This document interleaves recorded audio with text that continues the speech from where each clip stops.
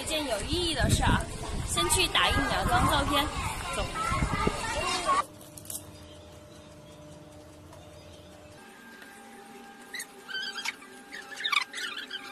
这个照片已经洗完了，这个事儿说来也挺惭愧的。去年我们去那边拍照的时候，这个老人和他儿子啊在那边看到我们拍照，然后就让我们给他照了2张照片。我们说就是有空的时候给他洗了送给他，但是过了1年了，我们都还没有送啊。今天我们去那边摘李子的时候，突然看到他了，然后老奶奶突然问到这个事儿了，我觉得还挺尴尬的。然后今天就赶紧过来把这个洗了，过2天去送给他们。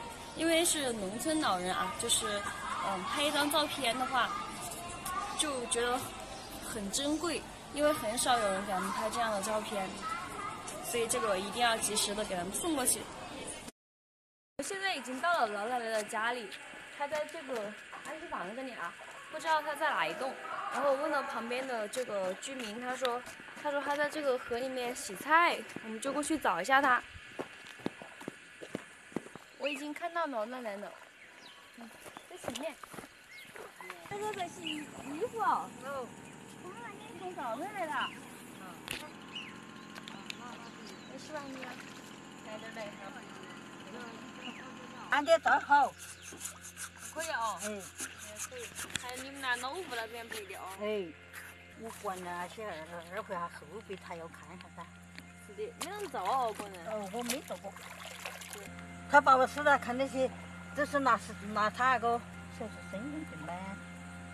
什么的，拿去洗这个都是流失的。我要知道我们把照片给你。哎，因为没吃的。不要得。不要的。哪个？不要那个，那个。中间哦。这个房子修的还挺漂亮的，像个小别墅。